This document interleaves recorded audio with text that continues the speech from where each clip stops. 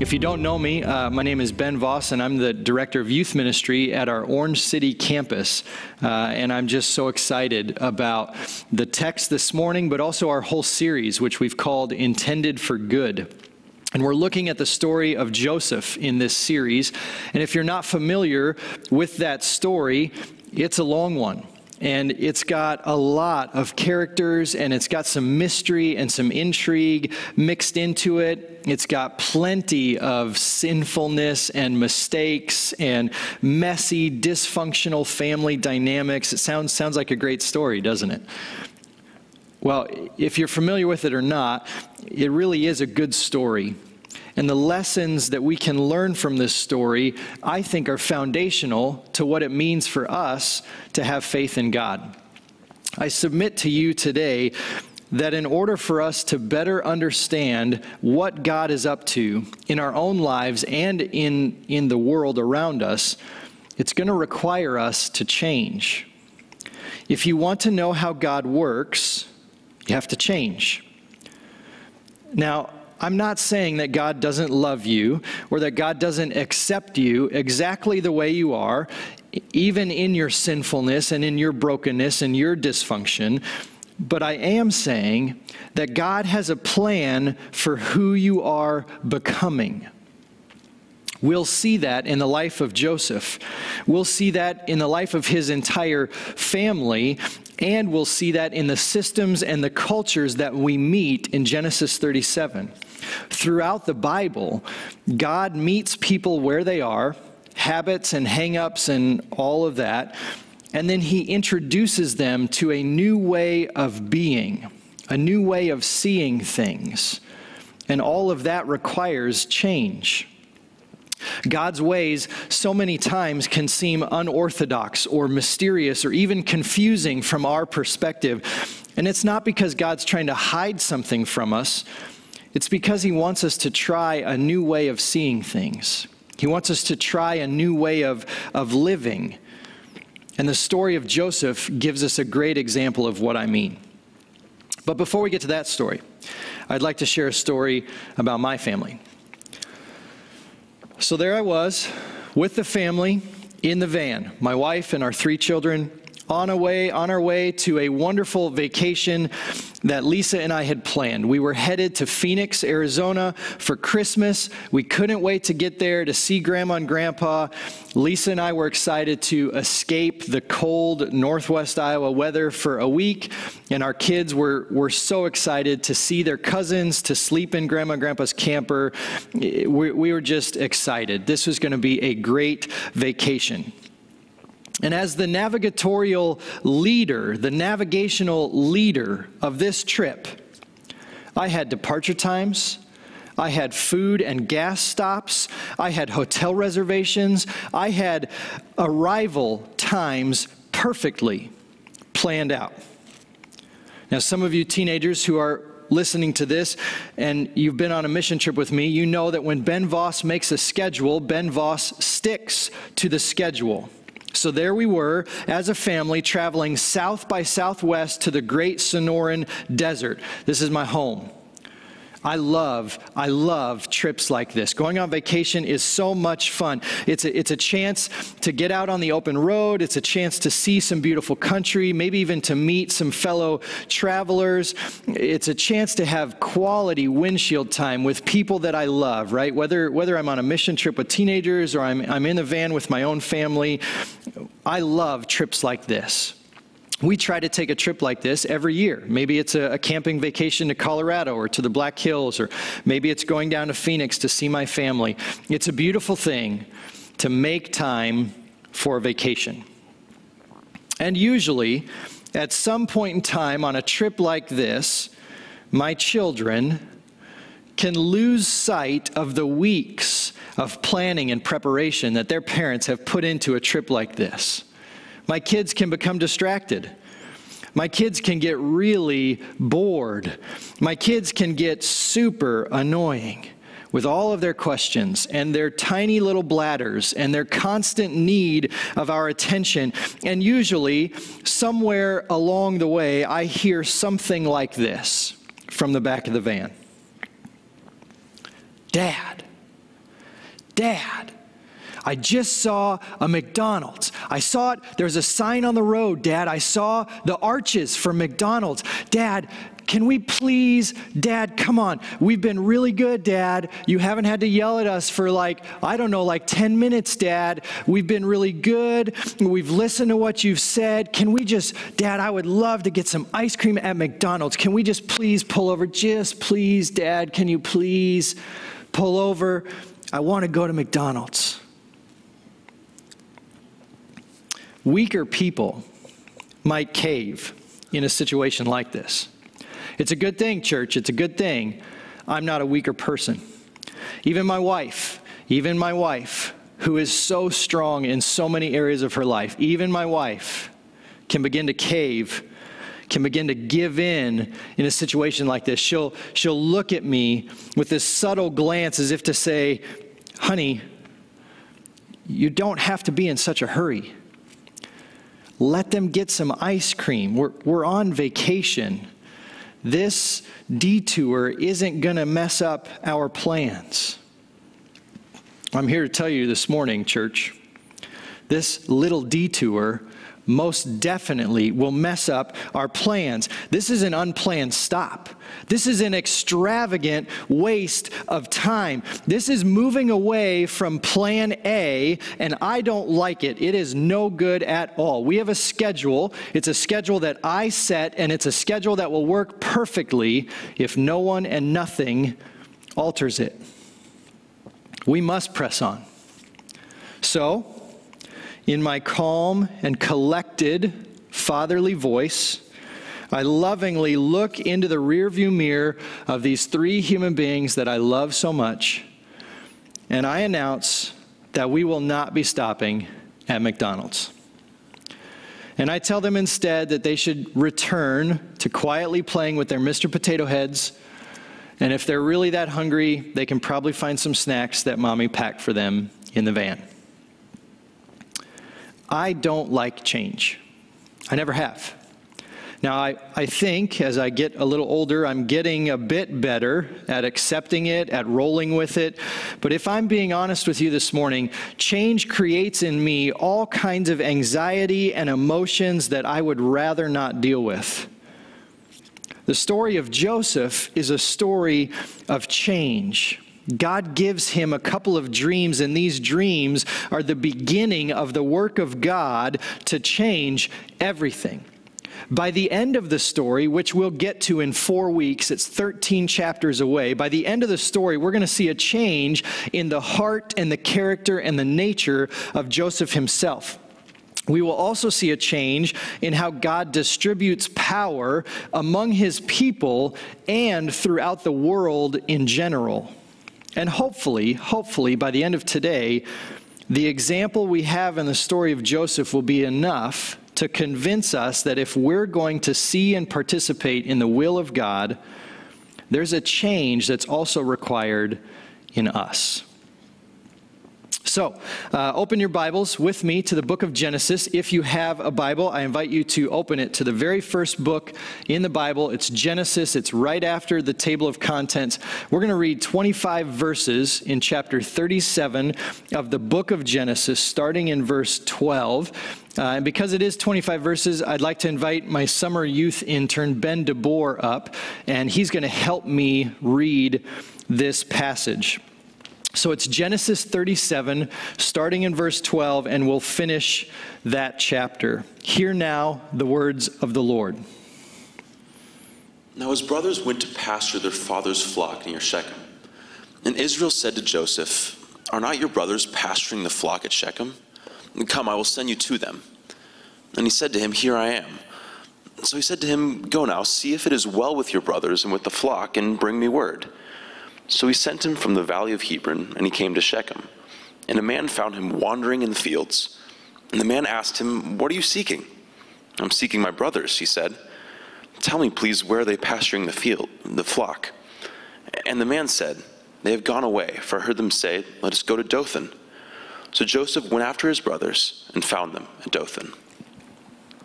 They, that's Joseph's brothers, they saw him from afar. And before he came near to them, they conspired against him to kill him. They said to one another, "Here comes this dreamer. Come now, let's kill him and throw him into one of the pits. Then we will say that a fierce animal has devoured him, and we'll see what will become of his dreams." But when Reuben, that's the firstborn, when Reuben heard it, he rescued him out of their hands, saying, "Let's not take his life." And Reuben said to them, "Shed no blood. Throw him into the pit here in the wilderness, but don't lay a hand on him, that he might rescue him out of their hand to restore him to his father." So when Joseph came to the brothers, they stripped him of his robe, the robe of many colors that he wore, and they took him and threw him into a pit. The pit was empty. There was no water in it. Then they sat down to eat. That might be the funniest part in this whole story. They do this to Joseph, and it's lunchtime. What Mom pack? Let's break out the Lunchables. Let's go. They sat down to eat. Verse 25. And looking up, they saw a caravan of Ishmaelites coming from Gilead with their camels, bearing gum and balm and myrrh, on their way to carry it down to Egypt. Then Judah said to his brothers, "Well, what profit is it if we kill our brother and conceal his blood? Come, let's sell him to the Ishmaelites, and let not our hand be upon him, for he's our brother, our own flesh." And his brothers listened to him. Then the Midianite traders passed by, and they drew Joseph up and lifted him out of the pit, and they sold him to the Ishmaelites for 20 shekels of silver. They took Joseph to Egypt. When Reuben returned to the pit and saw that Joseph was not in the pit, he tore his clothes and returned to his brothers and said, "The boy is gone, and where shall I go?" Then they took Joseph's robe and slaughtered a goat and dipped the robe in the blood. And they sent the robe of many colors and brought it to their father and said, "This we have found. Please identify whether it is your son's robe or not." And he identified it and said, "It is my son's robe. A fierce animal has devoured him. Joseph is without doubt torn to pieces." Then Jacob tore his garments and put sackcloth on his loins and mourned for his son many days. All his sons and all his daughters rose up to comfort him, but he refused to be comforted and said, "No, I shall go down to Sheol to my son, mourning." Thus his father wept for him. Meanwhile, the Midianites had sold him in Egypt to Potiphar, an officer of Pharaoh, the captain of the guard. This is the word of the Lord. Thanks be to God. Thank you, Ben, for helping us this morning. All right, Genesis 37 is the first time in Joseph's story that we get a hint of the change that will take place in Joseph's heart. See, Joseph lived in between the dream, which is in chapter 37, and the dream's fulfillment, which is in chapters 48 through 50. The time in between those chapters is a little bit more than 20 years. Now, perhaps for us this morning, this story is a call to let the dream be at work. If you feel like you've received something from the Lord, or God has given you a vision or a dream, that even if the outcome remains several years away, or maybe in this in-between time when the results of what you think God is telling you are less than clear, maybe this is the time when God will do some of his best work in your heart. It took Joseph 20 years to turn into the person that God needed him to be in order to fill a vital role, not just in his own family, but also in the empire that was Egypt. Like us, Joseph probably didn't see fully what God was up to until the very end. But he didn't need to see fully in order to have the dream. He didn't need to see fully in order to play his part in the will of God. He didn't need to see fully in order for his heart and his character to begin to change. We all want to see and to know and be in control, don't we? At least I know I do. Yet in the story of Joseph, he is none of these things. He can't see, he can't know, he's not in control. His brothers grab him, they probably rough him up a little bit, and then they cast him into this dry well. It's dark in there. It's way deep down. There's no water down there. He has no way of getting himself out. For all he knows, this well will become his grave. Then he's picked up out of the well miraculously, and he's sold as a slave to some strangers who are headed to a foreign country called Egypt. At this point in the story, Joseph can't see. Joseph can't know what's going on. He certainly isn't in control, but he's beginning to change. Did you notice that from the moment Joseph finds his brothers to the moment he's sold as a slave, Joseph says nothing? In the text that we read this morning, Joseph talks 2 times. The first time is when he answers his dad. His dad says, hey, I need you to go check on the brothers and on the sheep. Can you go for me? And Joseph says, yep, here I am. I'm ready, Dad. And then he gets to Shechem, where his brothers were supposed to be, and he meets a stranger, and the stranger says, what are you doing here? And Joseph says, I'm trying to find my brothers and the sheep. Can you tell me where they went? And so the guy tells him, and he goes to Dothan, and that's the last time Joseph talks.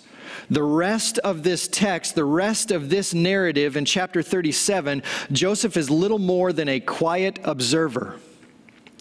We're not told what Joseph is thinking. We're not told what he's feeling. We don't know if things are going to get better for him.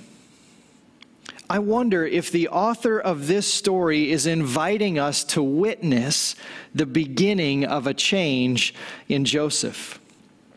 I think this is a delicate portrayal of a young man who's learning the lessons of life. As I read through this, I can't help but think of a passage out of Romans chapter 8. When I think about the person of Joseph, it reminds me of Paul's words that he writes in Romans 8, starting in verse 28. It says this, we know that for those who love God, all things work together for good, for those who are called according to his purpose. For those whom he foreknew, he also predestined to be conformed to the image of his Son. That's what's happening to Joseph. Even though Jesus isn't on earth yet, Jesus doesn't come on the scene for hundreds of years yet, Joseph is being conformed to the image of Jesus. He's becoming more like Christ.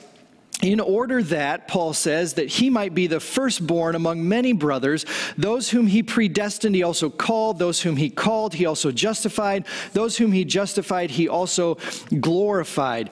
Now, Paul is obviously talking about Jesus in that passage, but I think in Joseph, we see a kind of Jesus, a type of Jesus. He is predestined by God to rule. He will be the firstborn among many brethren. Even though biologically he's 11th in line, God takes him and puts him in the first spot. He will be the first among all of his brothers.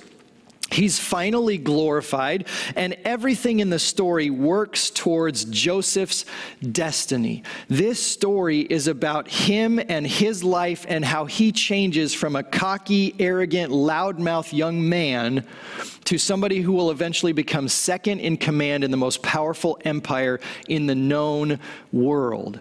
This story is about Joseph, just like the whole Bible, the big picture narrative story that God tells us, just like the whole Bible is really about Jesus and how he changes from perfection and glory in heaven, and he comes down and is humbled, and he puts skin on, and he lives with us as humans, sinful, selfish human beings for 33 years, and then he's finally glorified. Everything in the Bible points to Jesus. It's really a story of Jesus. This story is about Joseph.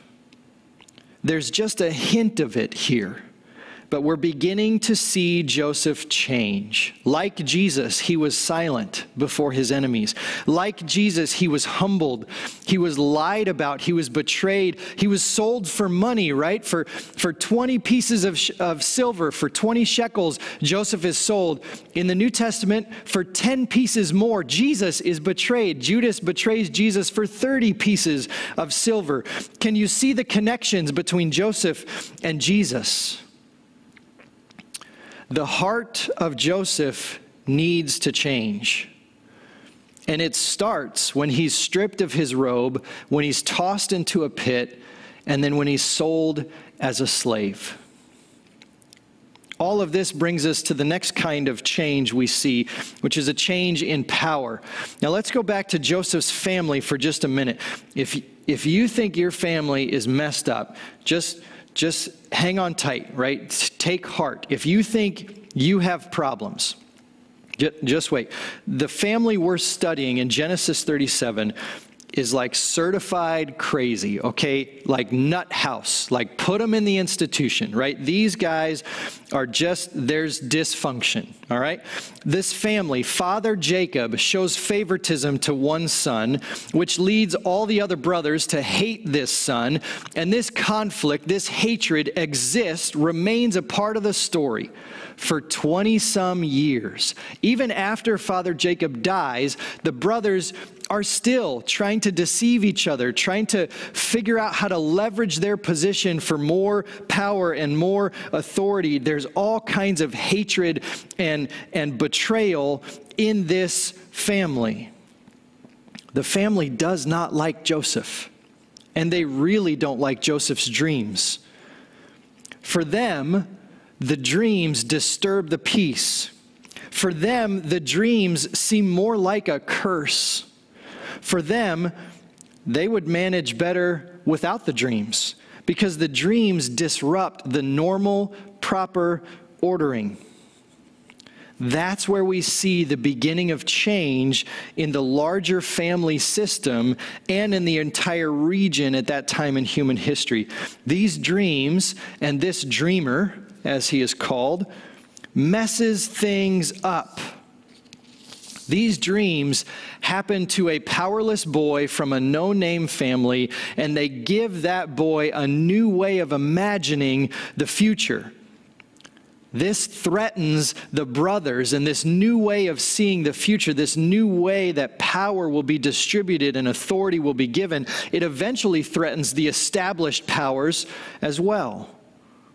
To be sure, the dreams Joseph has are about power. Again, I can't help but think of Jesus as I read this story. Like Joseph's brothers, Jesus' brothers were bothered by him.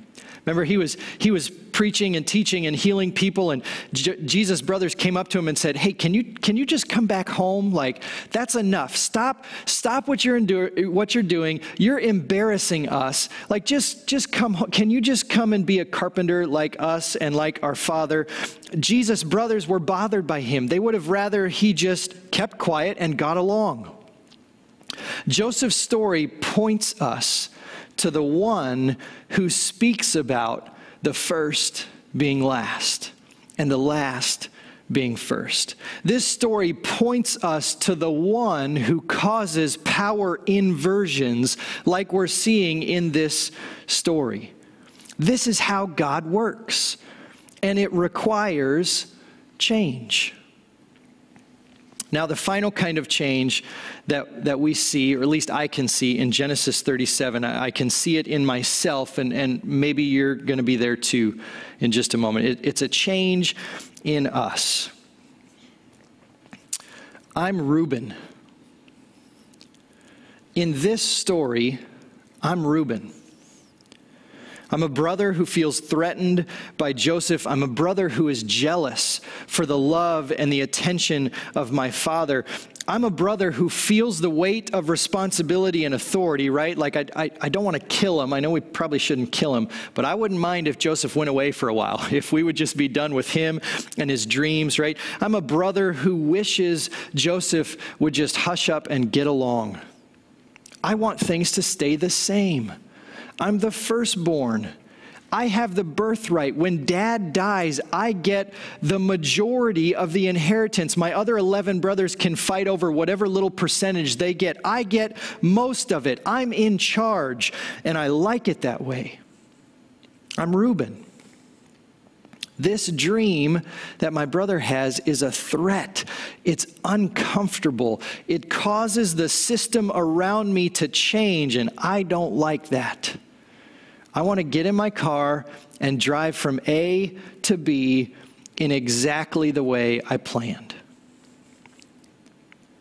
But that's not how God chooses to work. Whether I like it or not, whether I can control it or not, whether I can even see what God is up to or not, God is at work. And he's working his plan out according to his good will and for my benefit. That's what the story of Joseph teaches us. Joseph's heart and Joseph's character needed to change. The way God distributed power was about to change. And if we're going to see and participate in what God is doing in the world, I think we need to keep changing too. So who are you in this story? Can you find yourself in one of the characters? Are you like me? Are you one of the brothers? You're quite content with the status quo. You would like things to stay just the way they are. Maybe you connect with Father Jacob, who thinks he loses his son and he's unwilling to be comforted. Jacob is a flawed father figure. Definitely, right? He's got dysfunction a mile long, right? But I think here, maybe Jacob gets it right. I think Jacob mourns because he loses his son, and this is going to change everything. Even if it's good change, right? Even if Jacob, who kind of knew the nature of the dreams and believed that Joseph, even though he was 11th, that Joseph was going to be exalted, that Joseph is the one that God chose, even if it's good change, even if we know this is for our benefit, even if we know this is God's will, good change still brings loss. Jacob loses his son and he mourns. The brothers don't mourn. The sisters don't mourn. They try to comfort their dad, and when that doesn't work, they just move on with their lives. We've lost quite a bit in the last few months, haven't we? Some of us maybe more than others. How many of us, like Jacob, have given time to the process of grief? How many of us have mourned because we've lost something? How many of us, maybe like the siblings instead, have tried to rush this process, have hoped that things would get back to normal as fast as possible, right? I know that's where I've been for so much of the last 3 months. Like, let's just go back to normal. Let's just have it the way it was. Church, our whole world has faced a significant amount of change. And change means loss. Maybe today you're like Jacob. You're allowing yourself to mourn what we've lost. Or maybe today you identify with Joseph. Maybe you've been in a position of favoritism, a position of that you've maybe even been spoiled or privileged, or you've had a touch of arrogance. You're a little bit smug. But then some things happened over the course of time. There were circumstances out of your control. You couldn't change what was about to happen. It happened to you anyway. Like Joseph, he was humbled. He was sold as a slave. And you're left wondering what good could possibly come of this situation. Now, maybe God will leave you just the way you are. Maybe change isn't required in your situation. You've already arrived. You're patient. You're kind. You're gentle. You never blow up at your kids anymore. You never get in fights with your spouse. All your relationships are going well. Maybe you've done the hard work of helping your family and your systems to become healthy. Maybe you don't need to change. But the witness of Scripture, and certainly the example of Joseph and his family, tells me that we all need to change. Indeed, God loves us and he meets us just the way we are. No change required. His love for us doesn't inflate, it doesn't deflate, it doesn't go away. It's 100% for us all the time, no matter our choices, no matter our circumstances. Nothing changes God's love, and nothing can separate us from God's love, to steal Paul's words again from Romans chapter 8. But if you read the story of Joseph, and if you take into consideration the whole of Scripture, I think you might begin to realize that God isn't interested in leaving you just the way you are. Even if you are near perfect, maybe there are some of us like that. Even if you're near perfect, God wants to work on you some more. God wants you to change and become more like his son Jesus. Remember, this is about how we are conformed into his image, how every day we are molded and shaped, and God chips things away from us that are not of him, and he shapes us and fashions us more and more every day into the likeness of Christ. We're becoming like Jesus. Every day we become a little bit more like him than we were the day before.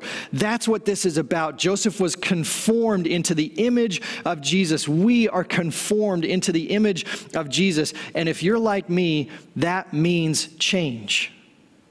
We have to change. So, the next time you find yourself sitting in a van with a bunch of young people, maybe it's some teenagers on a trip, maybe it's your own biological children, I want to encourage you to throw your plans out the window and pull over. You never know how God might want to do a work in you while you're paying for their ice cream. In the name of the Father, and the Son, and the Holy Spirit. Amen. Let's pray.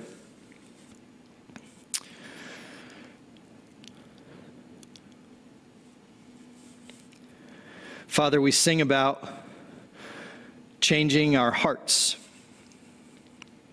that you would send the Holy Spirit to us so that we might be remade, recreated in your image. And God, I think it's easy to sing about things like that. It's not so easy when it's time to actually change. Just like Joseph, God, I'm sure some of us are in situations where we wonder, what is going on? There's no way God can redeem this or fix this or save me from this person or from this situation. Like Joseph, I'm sure we can't see clearly what it is that you're doing. But God, help us to know that it's in these in-between times, it's in these moments where you are doing some of your best work. You so badly want to show us your will and your plan, but you're not going to do it all at once. You do it slowly, one step at a time. You continue to reveal your heart and your character and your nature and your good plans and purposes. And God, I pray that in this time, where we are changing, being conformed into the image of your Son, God, would you just help us to trust you? Help us to know that you do have our best interests at heart, that you do know exactly what you're doing and how you're going to do it. And even if we can't see it, God, help us to trust you. Help us to be silent, to listen, to take the time to mourn and to grieve what we're losing, to acknowledge change for what it is. Change is so hard. God, help us to change nonetheless. All for your honor, all for your glory, all to participate in what you are doing to redeem your creation. God, thank you for the work that you're doing. God, help us to be willing partners. Help us to submit ourselves to who you want us to become. We pray in Jesus' name, and all who agreed said, amen.